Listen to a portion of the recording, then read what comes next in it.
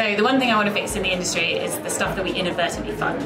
So advertising funds the brilliant stuff on the internet, it funds the fantastic journalism that informs us, it funds the 8 cat videos I had to watch to calm myself down before we did this, but it also funds the not so great stuff. So we're talking the white supremacist content, the climate denial out there. When we think about ad fraud, I think advertising money goes to some dark places. So what I really want us to think about as an industry is to lean into our responsibility to fund the internet and fund it better.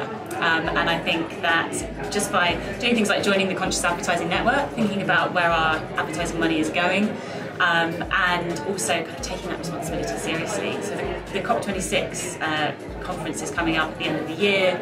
We're a little bit worried that there's going to be this huge misinformation campaign and it's going to be funded by advertising.